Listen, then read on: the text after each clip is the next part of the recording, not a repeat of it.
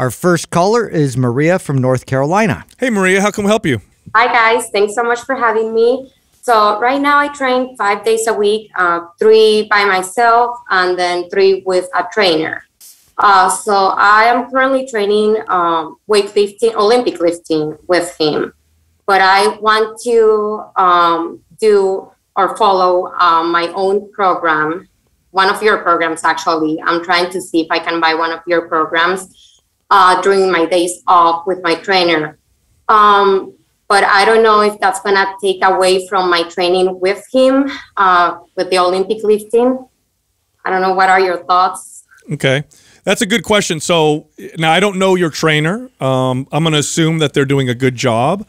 And no program that you'll find anywhere online is going to be as good as a individualized personal trainer. So what I would do if I were you is I would follow the instruction of the trainer. Now, if you want to add something to the training, I wouldn't add one of our workout programs. What I would add would be something that would focus on correctional exercise and mobility. So MAPS Prime Pro is something that can be added to any workout because it improves connection, it improves mobility, it improves your ability to move more effectively and efficiently so you get better results with the workouts that you are doing. But aside from that, I would focus on what your trainer wants you to do, because I used to have clients that would do this sometimes. They would train with me and then they would go off and do other stuff, not knowing, not for any fault of their own, but not knowing that they were actually countering a lot of the work that we were doing together. Yeah, Maria, how mad would your trainer be that you're asking this question? Yeah, and does he listen to us? I hope he doesn't see this. I'm sure he would be. This used to piss me off when clients did this, okay? So, and here's why. If he's a good trainer, which I hope he is because you hired him. Yeah, he's amazing. Okay, he's very good. So if he's amazing, then you probably don't need to add anything to your programming. And if you were going to do anything, it would be to address maybe some mobility stuff or priming like Sal's alluding to, which is that's not a standalone program. That's designed to complement any program.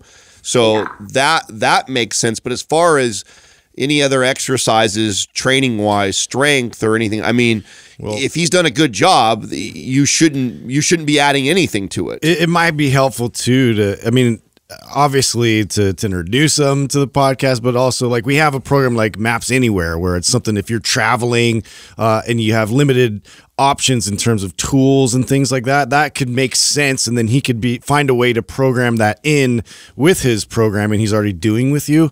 But yeah, you don't want to compete with what you already have going on. You want to kind of work together. So communication is one of those things that is going to go a long way if you kind of tell him what you're thinking of, and then he kind of goes through our stuff. Now, Maria, do you have MAPS Prime Pro? I don't. No. Okay, I want you to check in your right pocket right now. It was under the last person's chair. We just gave you MAPS Prime Pro for free. We're gonna send that over to you, so you'll have free access. Okay. Okay. Thank you. He's really into magic. Yeah, no problem. Forgive him. It's not in your pocket. Call our customer service. That's the beauty of digital programs. Yeah, they're everywhere. Thank you, Maria. Thank you. Yeah, I mean, I would be so pissed. Look, here's the bottom line. This used to piss me off. No. Didn't this used to piss you off as a trainer? Oh, yeah, because they don't know, right? Dude, how many trainers have we pissed off? I mean, probably a million. But this is the problem, is that people don't know, right? That's why you hire someone. They're the expert, and you don't understand the intricacies of workout programming and what they're trying to accomplish with you. Yeah. And if they're good, they're doing a great job. And here's the deal. This is the bottom line.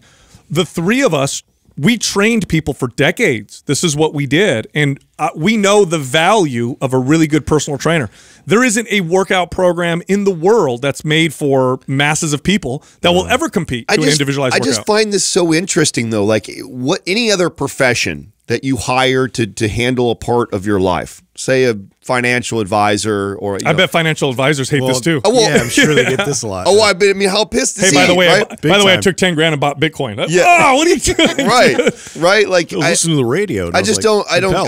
If you hire somebody who's especially if I'm assuming if this guy's teaching Olympic lifts, he probably knows. I mean, I don't even like to teach Olympic lifts because I don't think Olympic lifting trainers tend to be really good. Yeah, I mean, and really good with, like we've talked about, programming. Like, so he probably has a vision in mind. I'm trying to get this girl really good at these lifts right here, and so anything she could do outside of that could totally fuck up that process. So.